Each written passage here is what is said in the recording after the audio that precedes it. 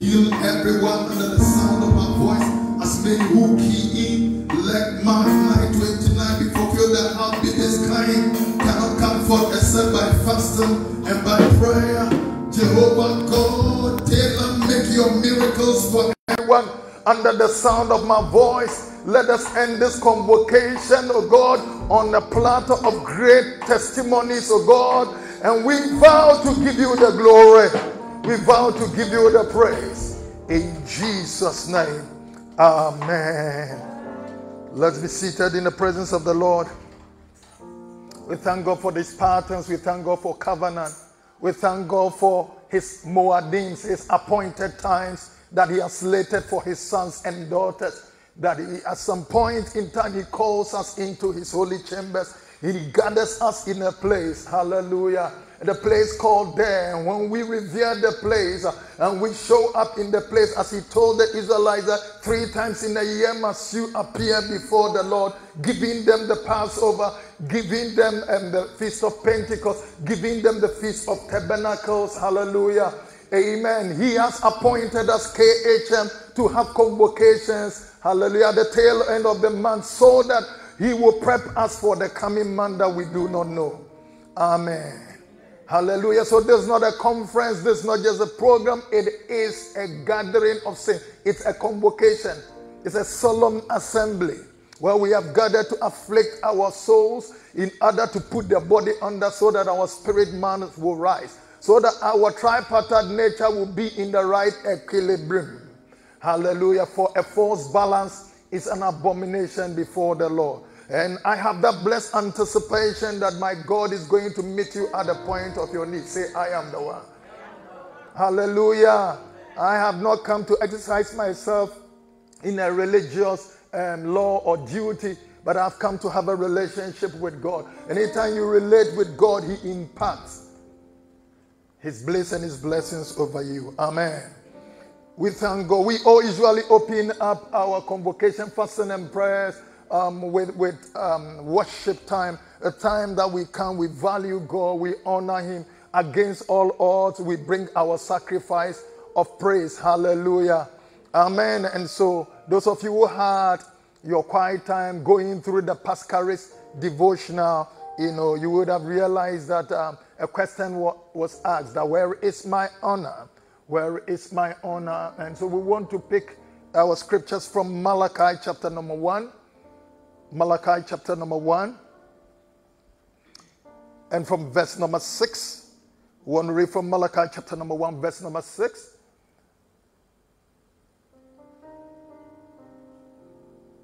We will also read from Romans chapter number 13.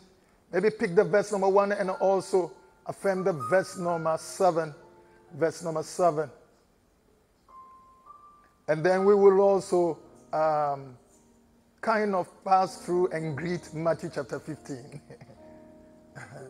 We say, hi, Matthew chapter 15, and specifically your verse number 1 to 11.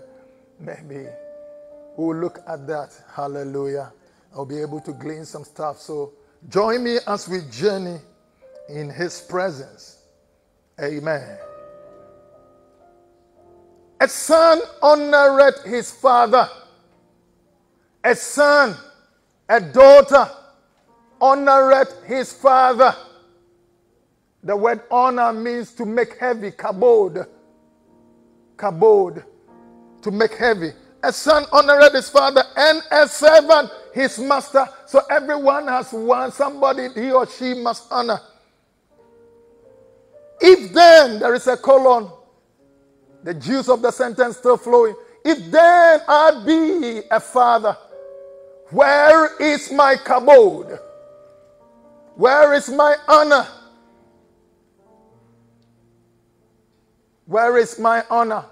And if I be a master, where is my fear? Where is my fear? Where is my fear? Where is my fear? And then it goes on, it says that, saith the Lord of hosts, unto you priests. We are kings and priests unto the Lord. Tell your neighbor, we are kings and priests unto the Lord. And some of us forget, we think that it's just, something that's been relinquished to pastors alone. It's only pastors who are priests. No, we are all kings and priests in the kingdom of God. So, oh priests, he said, that despise my name. Jesus taught the disciples to pray, saying, our Father, when you pray, say, our Father who art in heaven, hallowed be thy name. He says that now my name is in disrepute. Priests that despise my name. And ye say, where have we despised thy name? The impudence. And that is the generation we find ourselves. We have been taught to be independent thinkers and critical thinkers. And to question and be able to defend our thesis and our project well. It doesn't matter what you write, whether an extreme right or extreme left. All you need to do is to defend it well and have your mark. Clap for you. All right. So then, so we keep on defending even when we don't have to defend. And so the upbraid to the people of God. May the Lord God have mercy on us. And so the slot of sentence we can keep in our heart of heart is this, that if I'll be the Father, where is my honor? Which other scripture did I mention? What?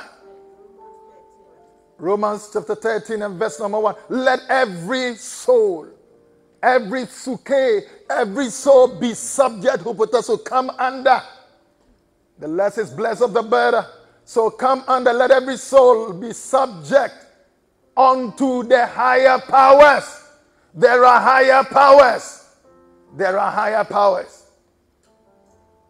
For there is no power but of God. The powers that be are ordained of God, whether you know it or not. The powers that be are ordained of God. Let me just do the two and then just go to the verse number 7. Whosoever therefore resisted the power, resisted the ordinance of God. The powers came in and said that, oh, this is our rules and regulations. But you said, oh, I will frown on the tax. And said, when you resist it, you have resisted the ordinance of God. And they that resist shall receive to themselves damnation. I'm not reading from the Old Testament, it's the New Testament here. Let me just jump to, for time's sake, get to verse number 7, please. And so it opens up with a Greek word called didomi, as in terms of giving. Giving something, but in a more emphasized way. A more emphasized. So use render. Render therefore to all their dues. Oh, so there are powers. You go to the worksite, occupational realm, there are powers. Academia, there are powers. You get to the Christendom, there are powers. You get into even other religious sects, there are powers. You get into the traditional realm, there are powers, traditional leaders, the government, and its legislature, and then all those arms of government. Hallelujah. And so he says that, render therefore to all their dues. Their dues. So you are working and you are owing and you don't know you owe. You working, you owing, and you don't know that you owe. You will know very soon that you owe honor unto many. So it says over here, render therefore to all their dues. Now, Jews still flowing from the sentence. Tribute, number 1. Everybody say tribute. So tribute, to whom tribute is due. All the powers have their due. You go to SNIT, there is something you will pay. You might go to IRS, you might pay something else. You might park your car at the market area and the parking space comes with a toll. Are you understanding what I'm saying? You go to the registry, there is something you pay. So there is something you owe that you might not know that you owe, that you still owe, that you must pay. So tribute to whom tribute is due. Custom to whom custom is due. Say custom. Hallelujah. Amen. And fear. Fear. There are some of them, when you see them, your swag must change. I saw when the queen, they were doing the final funerals for the queen, and they were passing before the palace, and some of the servants were dressed there with some of his dogs, and when they saw the coffin passing, they did their leg. They did something like this and did some way. I said, wow, hallelujah. So custom fear. Some of them also bow their head. Fear to whom fear is due. Honor, Timaeo. Estimation, this estimation of things. Honor to whom honor is due. Honor to whom honor is due. May the Lord God bless his word. Amen. Just permit me within some few minutes, let me just run through Matthew chapter 15, just pick some few verses out there, and then so when we get the glimpse of the story, we just move on. Then Jesus Christ, it says what? Then came Jesus, the scribes and Pharisees. Then came to Jesus the scribes and Pharisees, which were of Jerusalem, saying, so Jesus was in the Galilee area there. These ones had come about 3 days journey to where Jesus was, as if they were the spiritual MI6 or Scotland Yard detectives who were supposed to check what Jesus was doing. So they had come either by foot or by donkeys. They had come there. Wow. You wonder how far people can go when they want to check you out. So now verse number 2, can we do that quickly? Why do they decide? When they came, no, because they are coming to check him out. So they came with questions and started probing. Why do thy disciples transgress the traditions, their paradoxes of the elders? For they wash not their hands when they eat bread. Hey. They are peeping through Jesus' dining hall and seeing that they don't wash hands when they are eating bread. Hello? Because they have stringes of rules which were not slated in the 10 Commandments, but they believe that it is their rules and you must follow. Ceremonial washing of hands. Go on, please. Go on, please. But he answered and said unto them, why do ye also transgress the commandments of God by your traditions? So he knew that they have slated their own commandments aside the commandments of God. So he answered them with a question. So then let's go ahead. For God commanded, saying, honor thy father and mother. So now Jesus is drawing from the commandments some of the important things that people had to know that they had relegated to the background. Honor thy mother and father. And he that curseth their father or mother, let him die the death.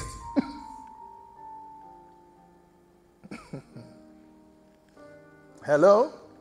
Are we here? Who is your mother? Who is your father? Who is your spiritual father? Who is your mother? Spiritual father. Verse 5, please. But ye say, so they say otherwise, whosoever shall say to his father or mother, his mother, it is a gift. By whosoever thou mightest be profited by me. Go on to verse number 6. And honor not his father or his mother, he shall be free. So they said opposite what the commandment of God was saying, per their rules. Thus have ye made, and Jesus was telling, thus have ye made the commandment of God of none effect by your traditions. Usually say your traditions have made the word of God of none effect. Verse number 7. Then he reprimands them. Ye hypocrites. Well did Isaiah prophesy of you, saying, these people draweth nigh unto me with their mouth. They will sing all the songs. And honor me with their lips. But their hearts are far away from me. I hope it doesn't describe anybody who is here. But in vain they do worship. Do we worship in vain? In vain do they worship me, teaching for doctrine the commandments of men. Verse number 10, please. And he called the multitude and said unto them, hear and understand. Understand. Verse number 11. Not that which goeth into the mouth defileth a man, but that which cometh out of the mouth this defileth a man. Amen. Amen. Not that which comes out of the mouth defiles the man. Goes into the mouth defiles the man, but that which comes out of the mouth. My question to us tonight is, where is my honor? This is what God is asking, where is my honor? Where is my honor? When it comes to the subject of honor, people have different variations, perceptions, notions, and pockets of opinions. And so then we try to honor according to our own definitions of honor. Hallelujah. But when we say honor in the Greek is timaio, in the Hebrew is kabod. And it means to put value on. In the kabod it means just to make something heavy. Make something heavy. You get into timaios, it means to revere something. You have a proper valuation of something, to fix a value upon something. Like in the market case, you have gone for some product. You travel to go and buy the product at some basic fare and price, and then coming back to sell it, you have the buying price and the selling price. And so you need to do a price fixation, which our mothers know how to do better. And so here we see over here that you fix a value. Tell your neighbor, fix a value.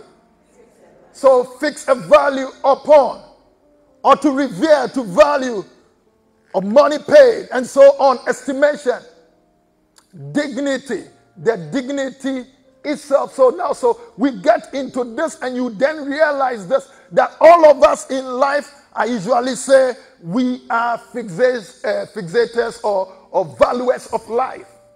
We value things. This is what God has made us.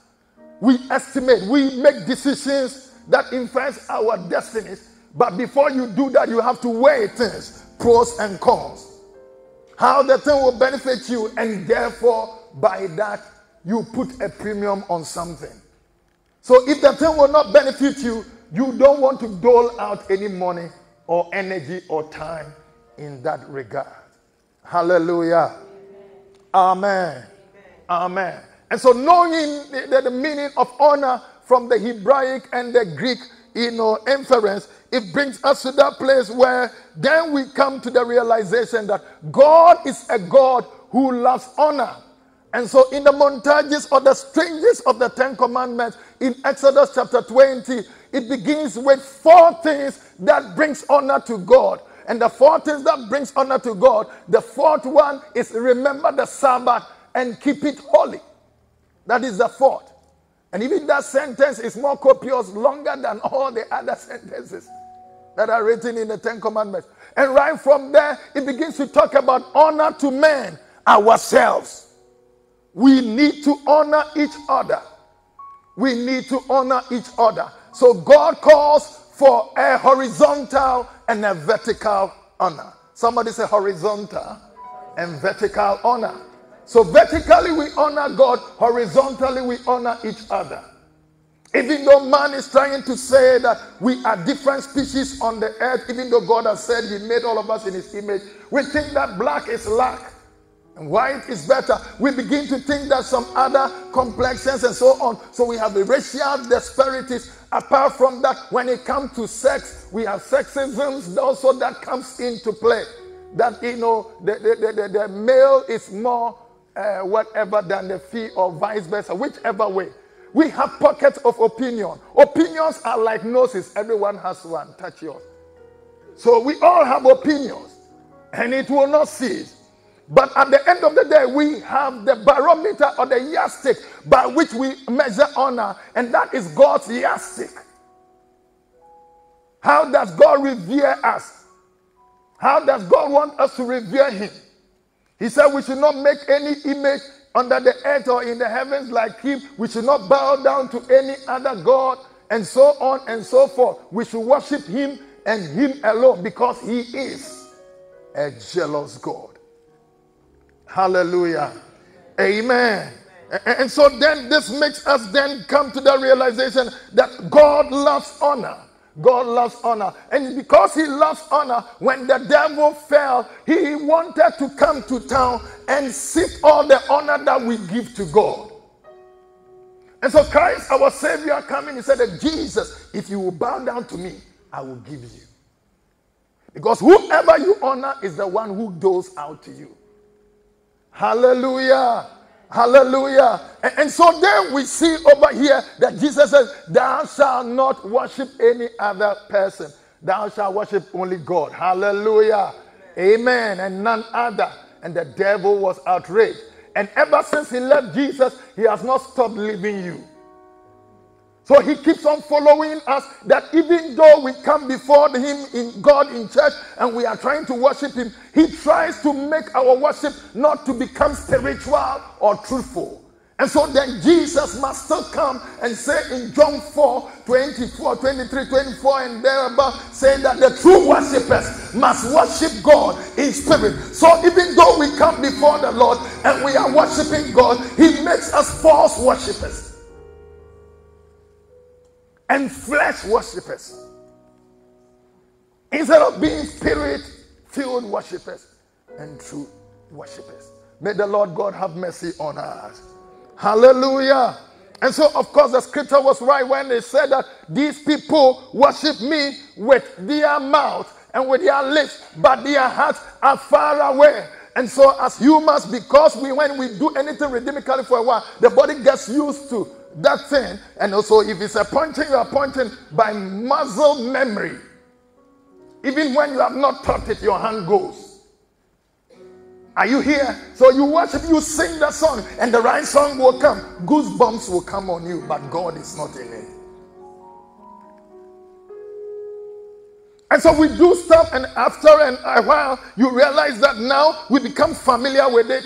We have our own liturgies with it. We have our own stuff with it. We make a religion out of it. And at the end of the day, we are making noise but going nowhere. Somebody shout mercy. Hallelujah. Amen. And so then we see its other essence, the horizontal honor. If you can worship God, if you can honor God well, then I bet you cannot worship horizontally well. You cannot revere each other well.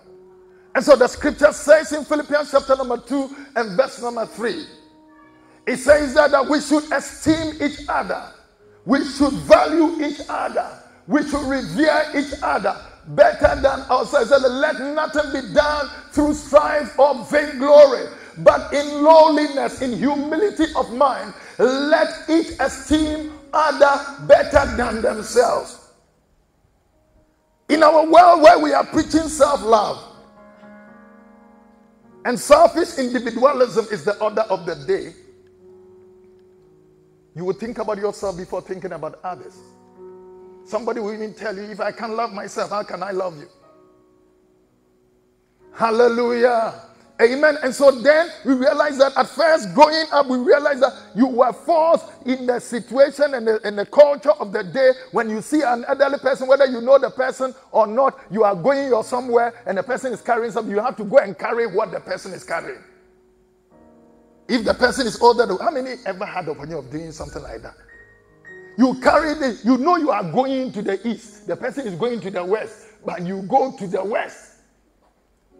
And you see the person up, and then you greet the person, God, and say, God bless you. Even sometimes they will not say anything, but you have to go. You know you have done your dues. In the Tata bus and the OSA services that we used to board, today they call it what? All right. But when you have paid, you have your ticket, you have paid, and you see an elderly person, you must get up. You get up and you let them sit down. But today, nobody is nobody. Nobody is nobody. Nobody is nobody because the teenager realizes that what the mother had and was shaking that they couldn't shake, now they have some that they can also shake. Shake the devil off. In the name of Jesus. Shake the devil off. Hallelujah.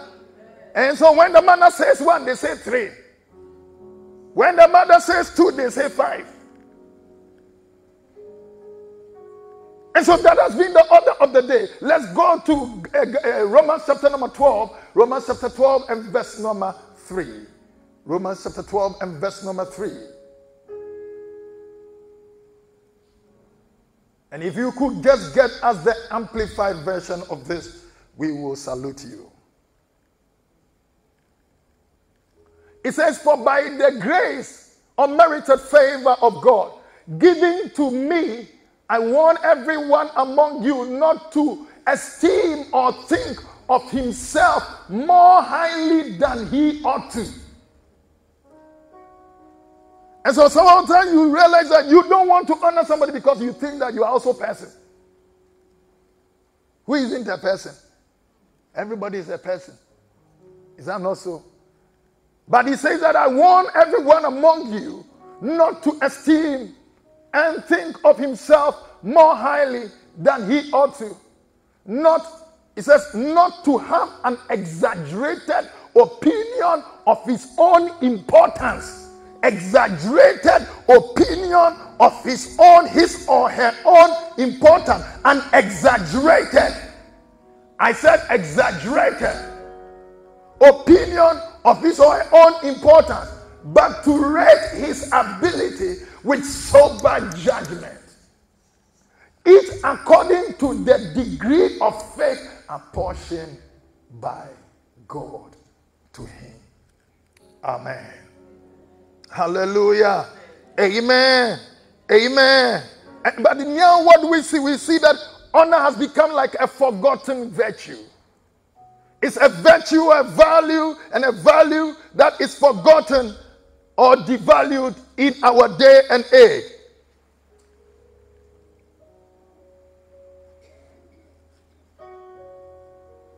And so then we look at what is happening, and when it happens on and on, realize that there becomes a cultural clash, even of the kingdom of God and the world that we find ourselves in, and we don't know what to obey. We are caught in between the two. But we have a choice. Tell your neighbor you have a choice. Tell your neighbor you have a choice. You have a choice to move ahead with the culture of the kingdom, the precepts of God that calls us to honor, than for you to shrink into traditions of men and say that I'm also somebody and I can do whatever I like. Tell your neighbor, move forward with honor. Hallelujah. It's very easy to dishonor. Very, very easy to dishonor. Amen. But as we read our devotion today, we said the greatest seed that every man can sow is the seed of honor. Honor is the key to access. Honor opens doors. Show me people who are blessed. Show me people who are in high reputable, or echelon of life, and I will tell you people who know how to honor. Honor is everything. It's a priceless virtue of life that we can't toy with. Hallelujah. Amen. Amen. The reason is this, that God has wired this world in such a manner that irrespective of the time, we have a place. And I said in the course of the week that time and place are inseparably bound. Say time and place are inseparably bound. So in a particular time, God does something in a place. In a place. So we don't only have the history, but the place of the history of the happening. Hallelujah. And so when that happens, anytime there is a place, there are protocols. Anytime there are places, there are protocols. Spoken or unspoken. And again, to every relationship in life, our relationship with God and our relationship with fellow man, there are protocols, spoken or unspoken. And your ignorance of the protocol is no excuse. It's no excuse. It's no excuse. And so if you get to the place and it is the Asantimai Palace and there is a protocol and you don't know, and with your nice tuxedo suit and you just drive in anyhow, you'll be charged. Are we here? And so then if the protocol is not known, it's better for you to know, because honor is appropriate and okay at every place in time in the world. There is no place that honor has been inappropriate. Honor is all right, whether in the Christendom or in our cousins' life, other sects of believers, and so on and so forth. In as much as the person is a power. As in Romans chapter number 13, there is no power that exists without God. God has ordained all the powers. And so if you don't know and it's from this and that, you don't say that it's because of this or he belongs to this. He doesn't believe you or believe you are dishonoring the person. You do that to your own disservice. Hallelujah. Hallelujah. When honor has been given, remuneration also follows. When honor is given, reward also follows. When dishonor is meted out, punishment, knowingly or unknowingly, follows. So in a place of where protocols are spoken or unspoken, you get to a place, you will find people in the place. And so in the place, you must honor the place that you find yourself in. Honor is appropriate in every environment. When you dishonor the place will not yield its potency to you. That is it. And so Moses gets to the place of the burning bush. Exodus 3, and we realize that whilst he was going out to see why the bush is burning, but a bush is in flames, but it's not burning. He gets closer and then he hears a voice. The place that you are standing is holy. Remove the sandals on your feet. Hallelujah. For you to be in connection with the presence of God in the place, remove the shoes of your feet. Hey. And so he had to do that. That is the protocol for the place. Joshua gets into the place and they are going to fight, and then he sees the captain of the host of God's army standing there, and he said, are you for us or you are against us? He said, I'm the Lord, the captain of the Lord's army, and I've now come where you are standing. The protocol is that you come. So he honors the place. Hallelujah. No matter who you are, you go before Pharaoh. You might not be the servant of Pharaoh, but you must give him his due. So in a place, you find people and you must give them their due. Honor to whom honor is due. Fear to whom fear is due. Tribute to whom tribute is due. In our world where I don't care, nobody minds anything. everybody is just going like that. Nobody cares whether it's the boss or whatever. You know, at first you wouldn't say some things before some people, but we don't care. We don't care again. We don't care again. And so then somebody also is asking that what is a protocol? Then Pastor, you said protocol. A protocol is a system that, you know, what do you call it? Creates comfort and communicates honor. It creates comfort and, you know, communicates honor. So wherever you find yourself, there is a protocol. There is something you have to do. If you go against it, something can be at the peril of your own life. At the peril of your own life. Hallelujah. Hallelujah. But God wants us to honor him. God wants us to serve him. And so in Malachi, the people of the Lord had come and then they were rather being impudent and then they were saying this. God is saying that if I be the Father, when you take offerings to your governors and other, you give them whatever is due them. But when it comes to God, you treat me anyhow. You treat me anyhow. And so he comes in Malachi chapter number 1 verse number 6. He says, if I be the Father, where is my honor? Where is my honor? These are times and seasons that we frown on the things of God. When it comes to our own self, we give it all the attentions that we have. We despise his name. We mention the name of God anyhow. When we are debating, oh Lord, Christ Jesus, my God, are you really telling the truth? And so in some places people don't do Christ, but when you hear Christ Jesus, it means that somebody is pissing them off. Hey. Hallelujah. Hallelujah. God is asking that where is my honor? Amen. And so if we've all got a choice, then honor is an absolute game changer. Tell your neighbor, honor is an absolute game changer.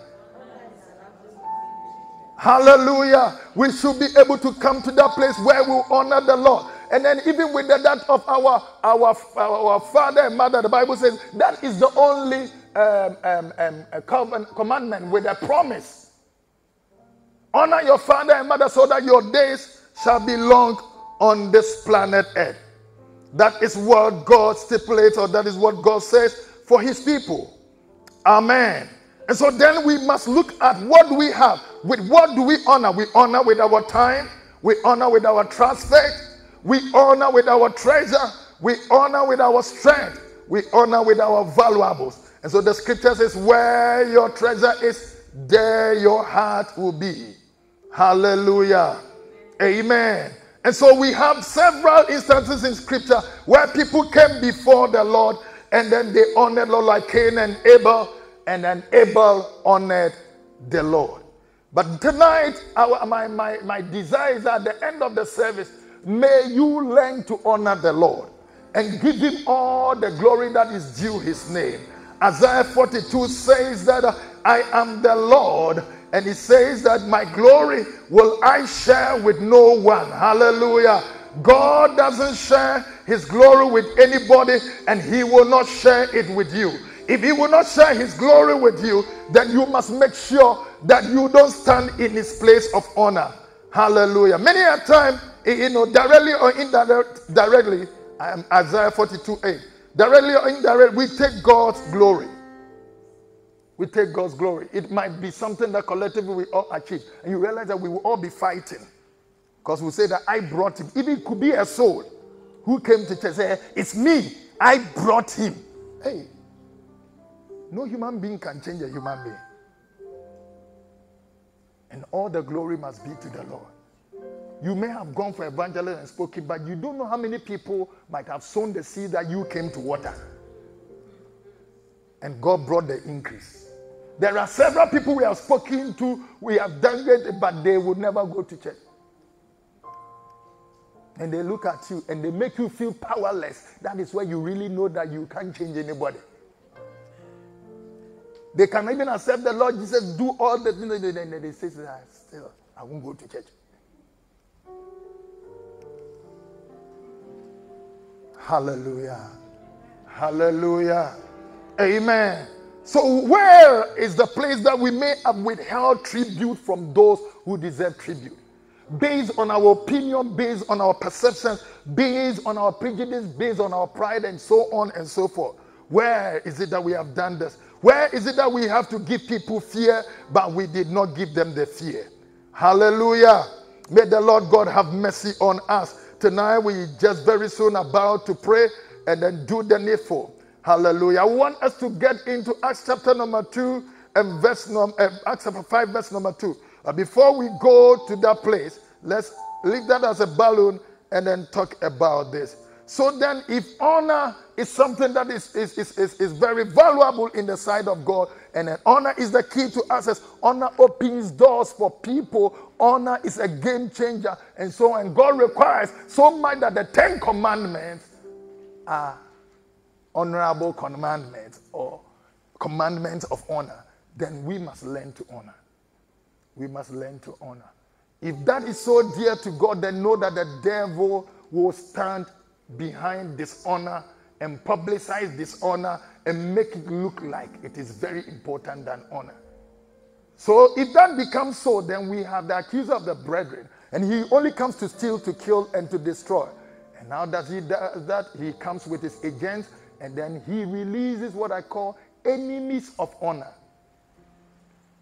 Enemies of honor. Enemies of honor. We want to look at that, and enemies of honor. Enemies of honor. Enemies of honor. So, we could look at these enemies of honor as in pride is one. Pride. Pride is one. Pride is one. Pride is the number one enemy of honor. As a matter of fact, if you are not proud, you are humble. And humility will always exude honor. Humility will always exude honor. Hallelujah. Amen. Pride brought the devil down. Pride goes before the fall of a man. Pride is when you have overestimated yourself, an over-exaggerated opinion of oneself. You think that you are better than everybody. Everybody should collapse their space and let your own space remain. Hallelujah. And so pride, are you proud enough that even you don't see God in an atmosphere like this? You don't revere his presence. You see human beings, you are always taller, even though physiologically you are short. You are taller than everybody. Hallelujah. So pride is the number one enemy. When it comes that way, you are puffed in your heart. You are puffed in your heart. And the Bible says pride, goes before the fall of a man. God resists the proud. God resists the proud. So with pride, you can't even honor him. He's already resisting you like an enemy. He set himself like an army. When God says he resists the proud, it's as if he has set himself like an army opposing you. Anytime we do not acknowledge God, you are a student, you are a mother, you are whatsoever, and you are not acknowledging God in prayer, in all that you are doing, it's a pointer to pride. Prayerlessness is pride. That's why yesterday I made us come to that place where you will charge the battery of your prayer. The battery level is low. Hallelujah. Is somebody hearing me? Is somebody hearing me? Hallelujah. And so then the next thing that we look at is prejudice. Or prejudice, if you want to call it prejudice. It's just a two-syllable word. Hallelujah. You prejudge. Before the true judgment comes, you have already gone ahead and you have concluded. So per the person's weave, you have already judged the person. The person was so late, so he just found one of the flip-flops and wore it to church. You concluded. Hallelujah. By your environmental prophecy, you assess the person by the ambience around the person and you judge the person. So you prejudge. And when it happens that way, you realize that even whom you have to give honor to, think that you are better than the person. Why should I even greet? Hallelujah. Why should I even tone down No, let me be free. Let me shout. Let me.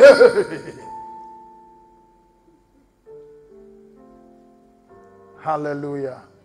Hallelujah.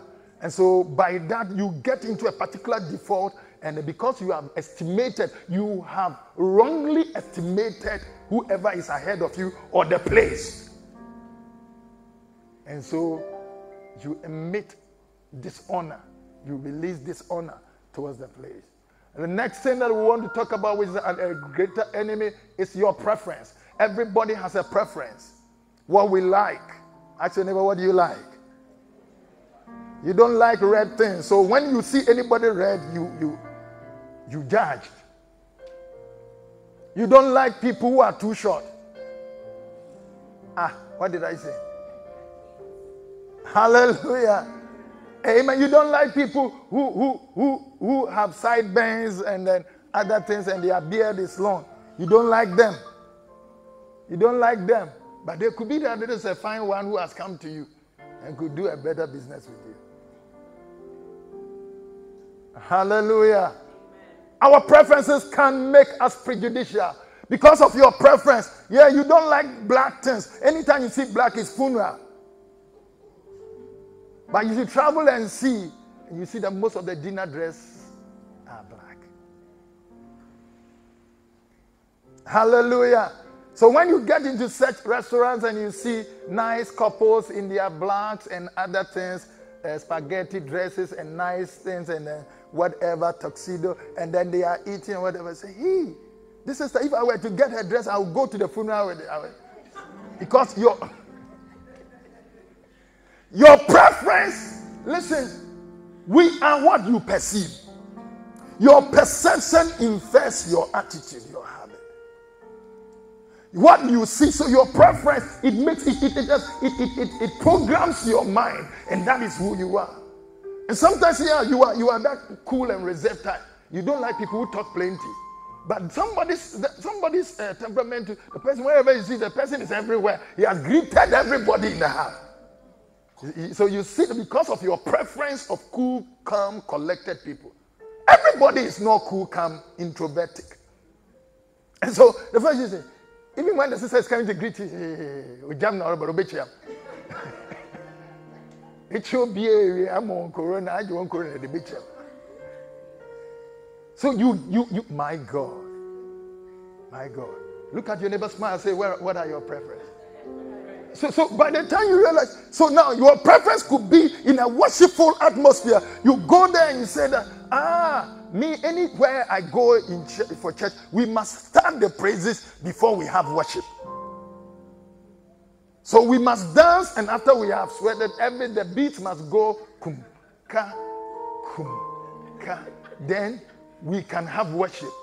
But when you came here, the brother, you just came, you were ready to dance. The brother says, shall we lift up our hands and come before the Lord? Say, hey, this is not my preference. So all through the worship, you are not worshiping. Bros, hurry, and go. Hallelujah. Oh, how many are seeing yourself in what I'm saying, and you are the one? Oh, come on, where are you? You didn't come. I dialed your number by force. Pick the phone right now in the name of Jesus. Your call is not out of coverage.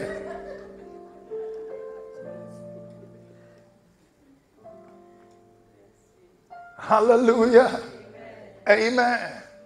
And then the next enemy of honor is legalisms. Legalism. So in here, that is why even in the scriptural lessons and whatever, you are filled with doctrines and dogmas, and you have some hard line stance and so on. You are not malleable. Even when the Holy Ghost wants to move, your doctrine blocks the Holy Ghost. We are all in a prayer meeting and we were praying, and the spirit of prophecy came on the sister with the Brazilian weave. And the sister started prophesying.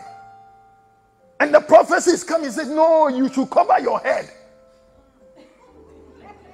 Because you have not covered your head, the prophecy is not of God. Or you can't call this legalism.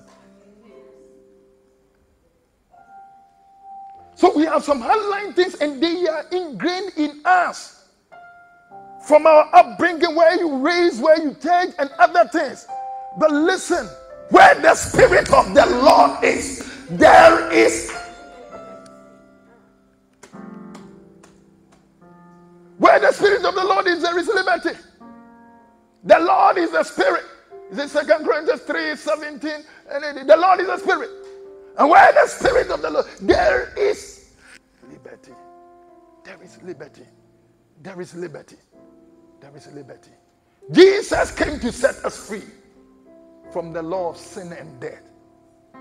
And so anything, hallelujah, by our own self we can't be righteous. It is the imputed righteousness of God that helps us. Even when you try that, you won't lie again. Today alone you have lied 13 times. Thank God for Pascal season. Hallelujah. Are we here? Hallelujah. Amen. The fifth enemy, there could be more, but the fifth enemy I'm talking about tonight is hypocrisy. Hypocrisy. Hypocrisy. And let me draw this from these Pharisees who came to, see Jesus from a 3-day journey. Even they themselves were go for they themselves to go for a program. They will say they have no transport. But when they are going to check under somebody's eye, they were able to walk to go. And now they come, and then the first thing, they didn't greet him. God has said that I'll send you a Messiah. These are high priests. They are supposed to be able to recite the Old Testament without blinking an eye. And there are prophecies about Jesus. He did in Isaiah, unto us a son is born, unto us a child is born, unto us a son. All those things are there. They came to Jesus. They couldn't even ask, oh, so you are the Messiah whom we are expecting. They came with legalities and hypocrisy. Came to check under his eyes. Why do your people eat without washing hands? Hey! And so on and so forth, and different things and back and forth. Oh! So how were they seeing? That is the question. So what you see is what you become. Your perception is everything. Tell 5 people your perception is everything.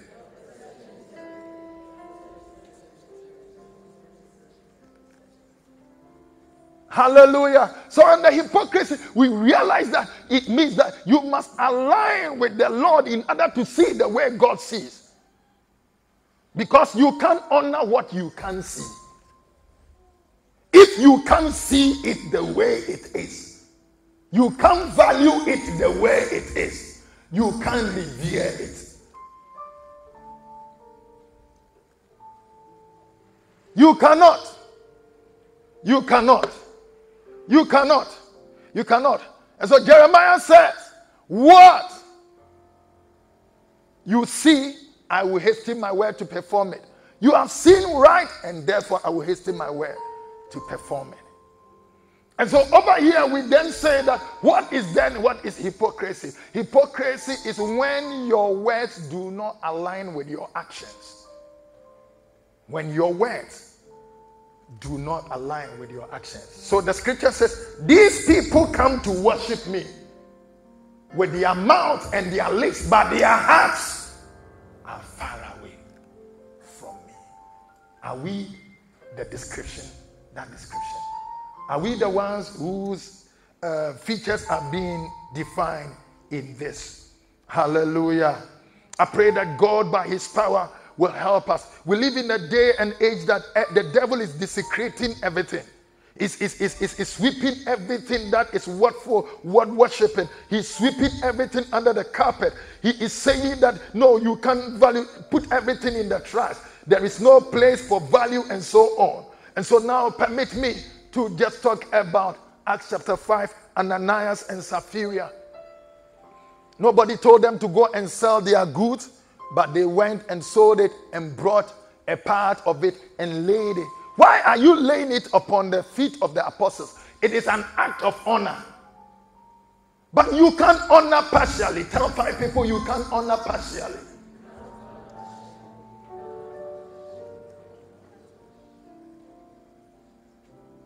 So they brought the thing. It was theirs. Nobody told them. So listen, your tithe that nobody sees, your worship that you think that you are miming the song, but you are not actually worshiping. You are pretending for everybody to see. We are all here, we are worshiping, but you are browsing. You are replying Facebook messages. You are posting something on Instagram. You are also not in the media, where you say that it's the media decks and they are doing some things whilst the main line church is going on. Have I brought the balance? Hallelujah. And so these ones are the people who come before the Lord and they honor the Lord, but others have sold their stuff, but these ones, they had sold and kept back something. They had kept back. Go on to verse number 3 for us.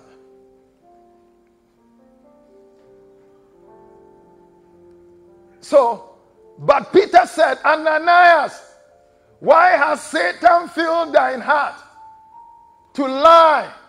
Why has Satan filled thy heart to lie to the Holy Ghost?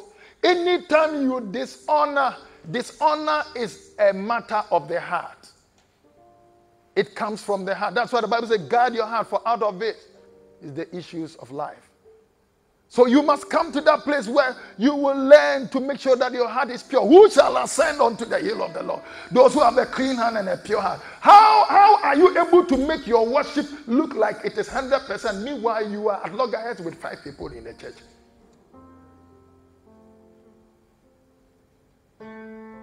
So then, Ananias, why has Satan filled thine heart to lie to the Holy Ghost and to keep back? Everybody say, keep back. Not physomi, not physomai, exactly, not physomai, not speak, from not speak. It means from apart, clandestine. You know, you come to that place where it kind of like, even like embezzle, sequestrate, you embezzle, you keep back. It's as if you have stolen part of something. Like some of you do. You are not taking all the thing. They ask you to make the order, but you have kept some for yourself.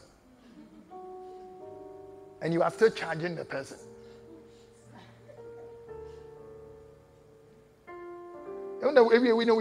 So, hey.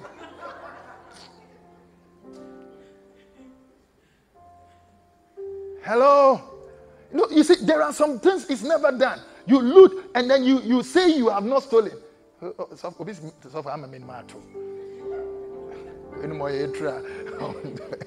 Listen, I'm telling you a truth.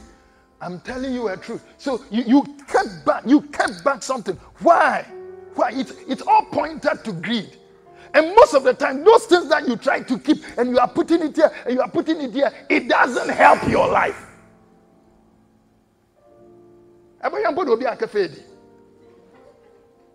Then you will be angry for not. You are angry for what you yourself you stole.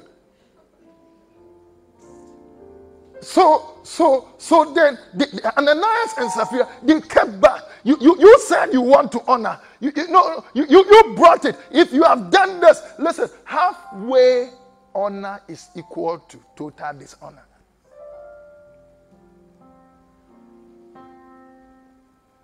And tonight we want to come before the Lord and we want to worship Him. God says in Hebrews 10:38 that the just shall live by faith, or the righteous shall live by faith, but his heart is not pleased with those who draw back. He is not happy with those who draw back, who retract themselves. We need to come to that place where we will give proper premiums to the happenings of our life. We should be able to come before the Lord and give God His due. Tell your neighbor, give God His due. Hallelujah. With your strength, with your talent, come before the Lord. He bought you with a price. Therefore, you need to glorify Him in your body. Hallelujah. Come before the Lord. Give Him your best. Hallelujah. You must count the cost. Of course, if you want to worship the governors, it will cost you. If you want to worship God, it will cost you. May it cost you to serve God. Tell 4 people, may it cost you to serve God. Hallelujah. Amen. And so then, what do you value? As valuers of life, what do we value? We must come before him and then value him and make sure that we revere him. Because intrinsically, we have been wired to worship. We have all been wired to worship. And we must worship. We must worship. You can't pretend in worship. Worship is who we are. That's how he wired us to be. Hallelujah. Yes, I know people talk about your nice face. They talk about your nice hair, your nice shape. They are all for God's worship.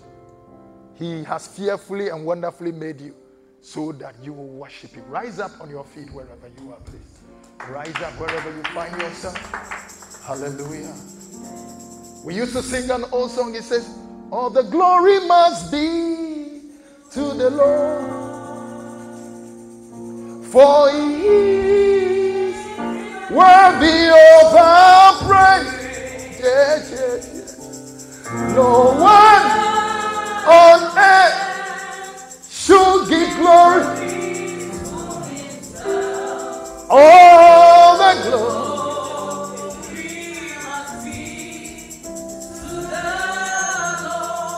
No one on earth. How about that? No, they can't say.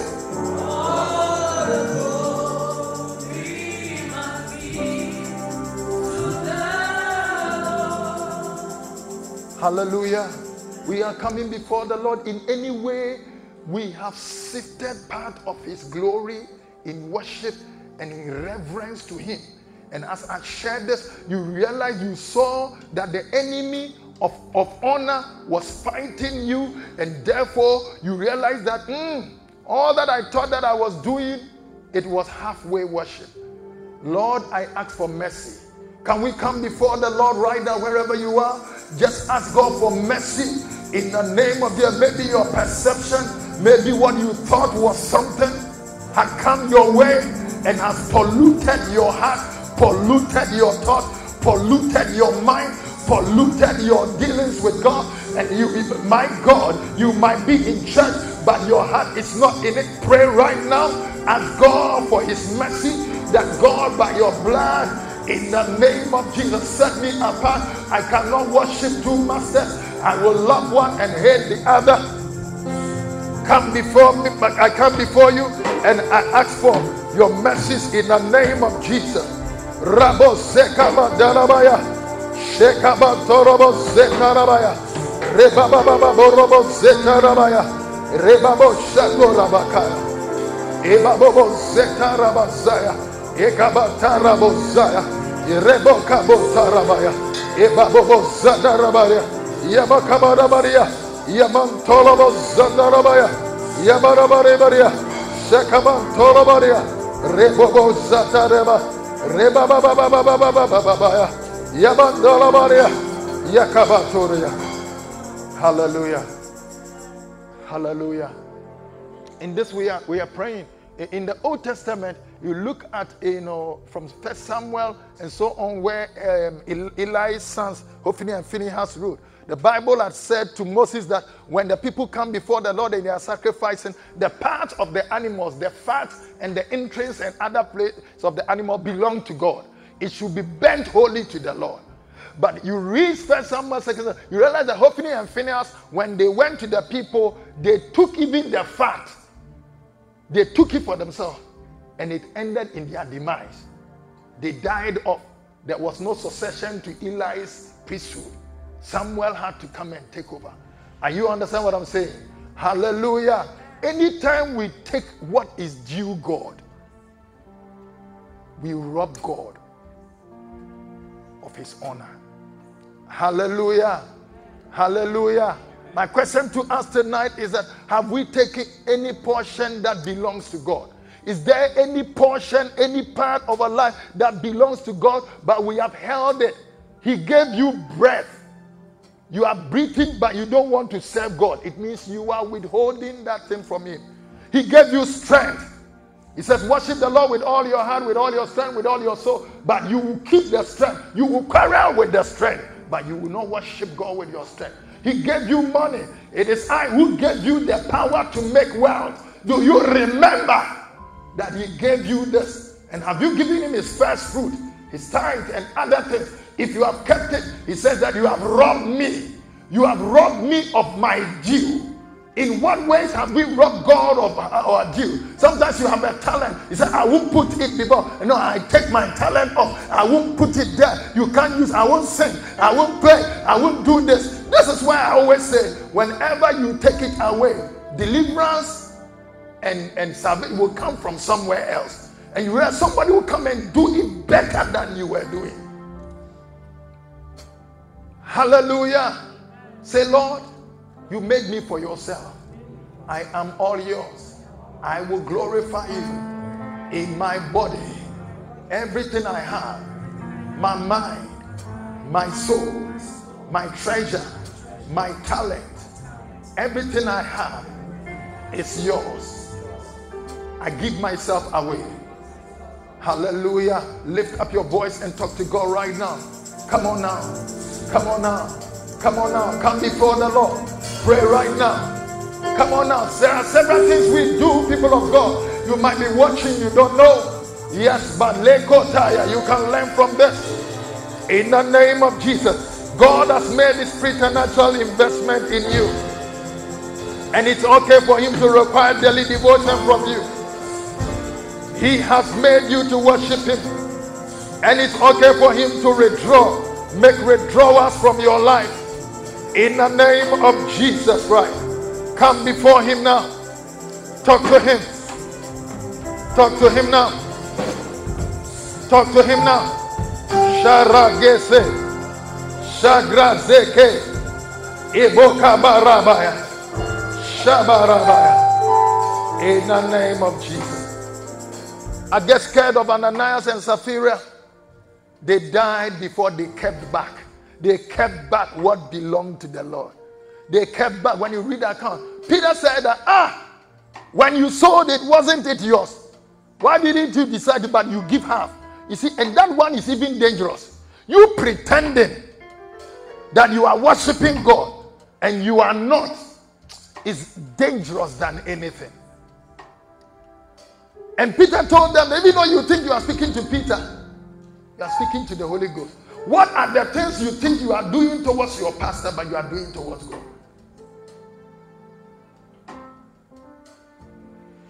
And it becomes dishonor. If I be the father, where is my honor?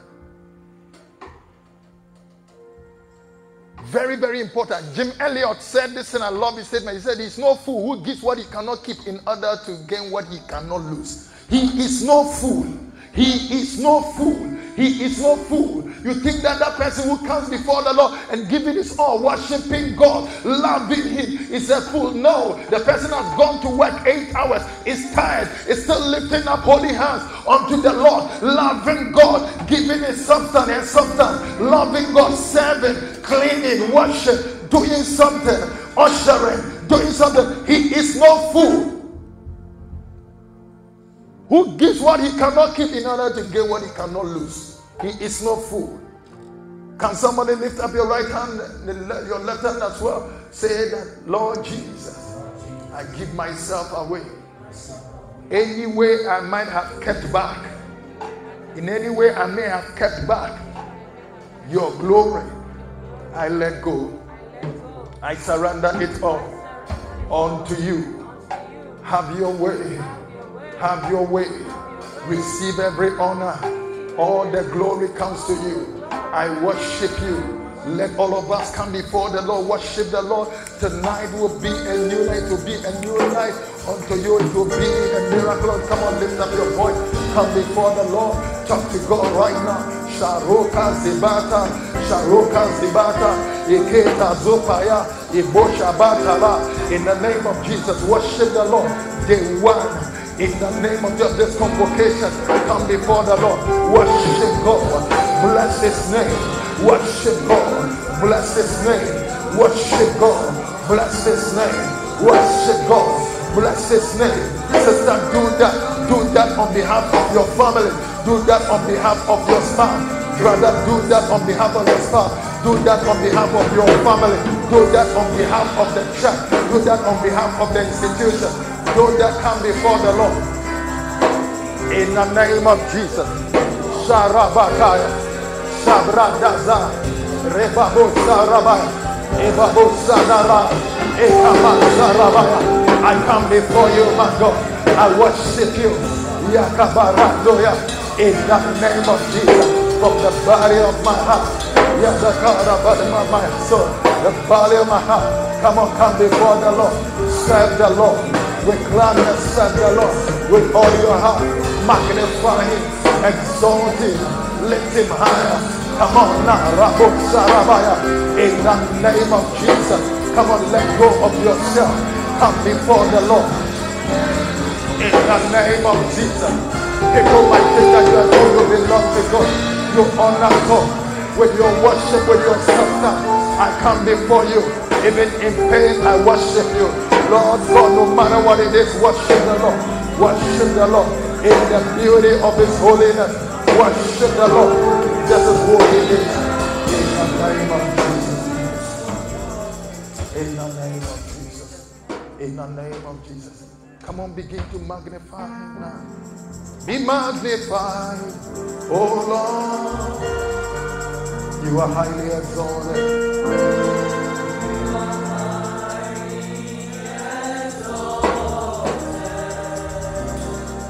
And there is nothing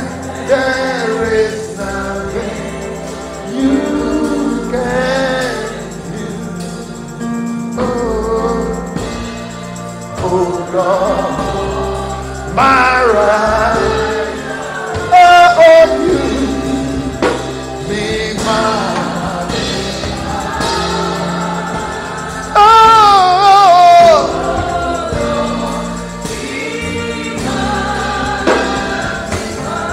be magnified,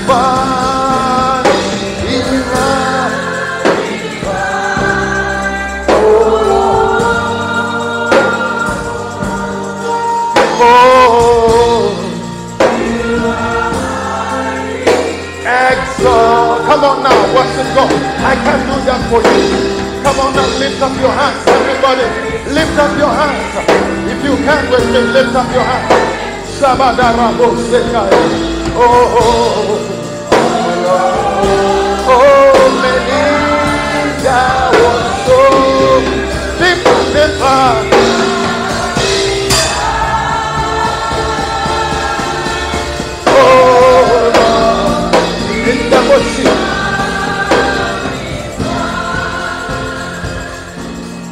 And now, oh Lord, I see my oh, heal my heart, soul,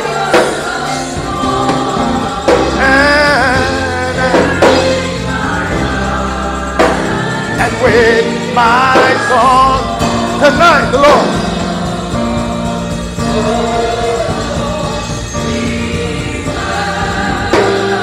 Oh Lord,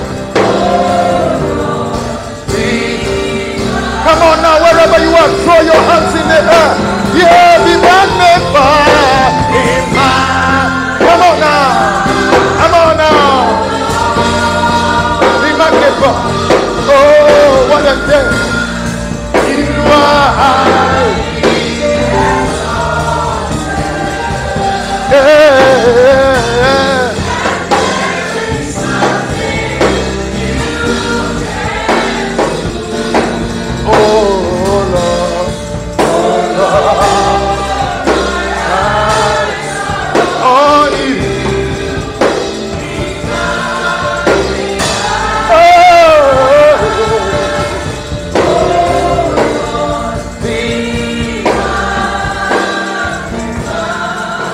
Hallelujah. Say, Lord Jesus, I release every pride. I release every prejudice. I release every preference. I release any hypocrisy, any agenda of hell that is the enemy of honor that has been eaten into my life. I replace it with humility. I replace it with your will. I give you the right of way in the name of Jesus. My words will tally with my actions by your grace in the name of Jesus.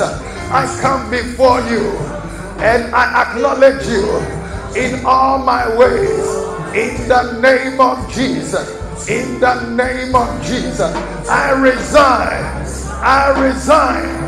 from intolerance. I declare I will not prejudge people.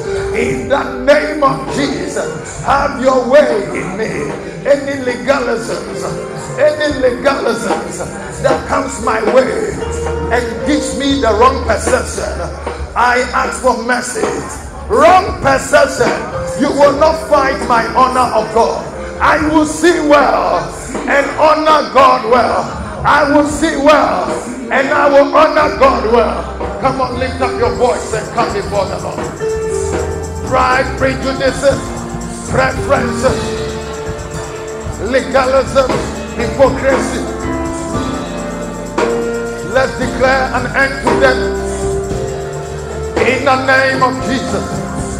Saragozea, Sarandorobosaya, Wobobobobobobo, Darabaya, Serandarekaya, Serandariborobo, Sebandarabo, Santorobaya, Rebabababorobo, Siterere, Segandorobosaya, Rebababababababababaya, Semandaribara, Yekababaraba, Yemakorobosaya, in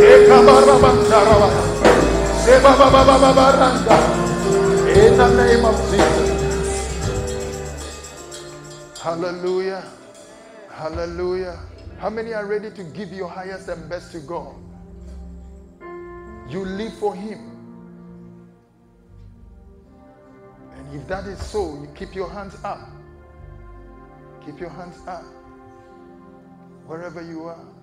Jehovah God sees these hands that have been lifted. And Lord, energize us by your power. It's not him that runneth, nor him that willeth, but you who showeth mercy.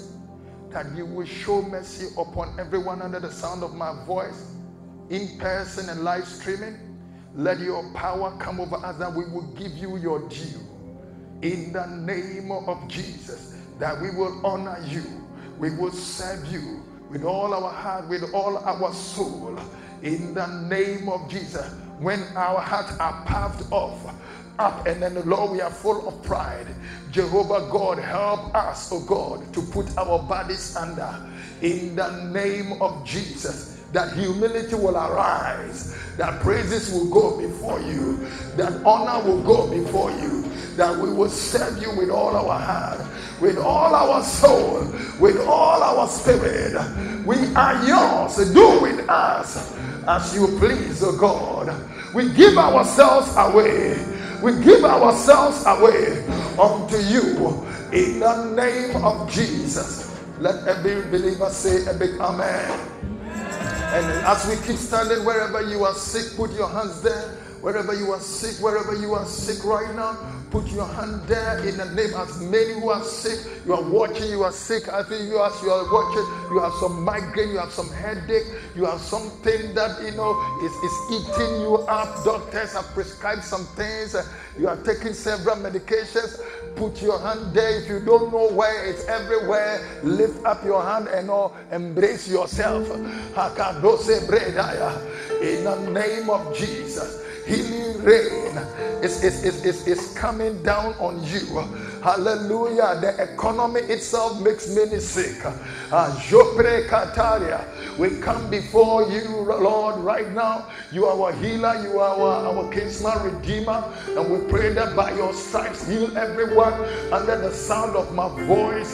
In the name of Jesus. Anyone ailing in the head, in the bone, in the heart, in every organ in their body, in the 12 systems of the body, in the name of Jesus, from the crown of their head to the sole of their feet, heal right now in the name of Jesus. Heal marriages, heal the business, heal every lot of theirs. You are Jehovah Rapha, for we come to you and you heal us. Deliver us, O God. Change us, turn us, and we will turn in the name of Jesus. We pray, my God, that Lord God, you will grant us testimony. Anyone who has a sentence of death, by the power of the blood, we overturn that sentence. We overturn that sentence. Powers that be in the heavens, under the earth, in the sea, in the bloodline, that are working, that are scheming, that are plowing, we disappoint the crafty. Give them their own blood to drink. Give them their own flesh to eat. Any child who is under any satanic sentence, any parent, anybody, any student, we pray right now, we take authority in the name of Jesus. We hold bound every agenda of hell in the name of Jesus. We hold bound every work of the fowler, and we command your people healed. Receive your healing right now.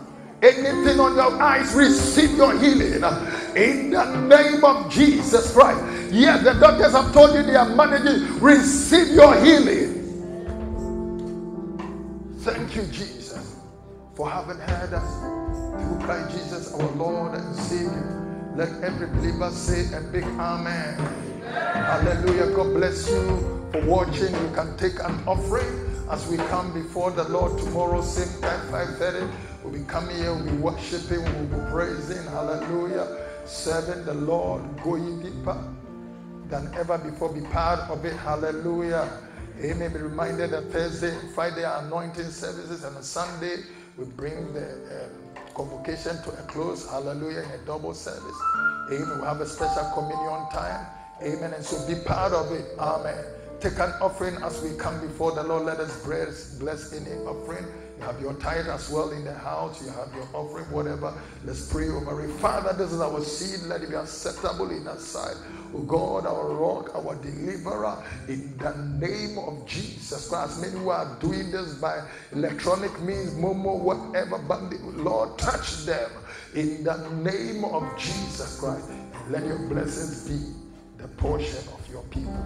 In Jesus' name, amen. God bless you. Come your way tomorrow at the same time. Amen.